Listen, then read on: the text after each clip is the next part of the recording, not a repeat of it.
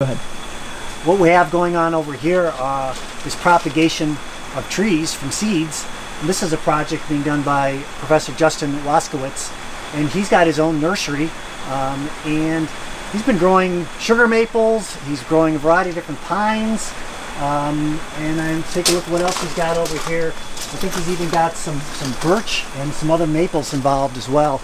So he's growing everything from seed, and he's in fact trying out a project where he's using biochar and trying out the effects of biochar, which is becoming a popular soil additive. So he's got a little research going on here as well.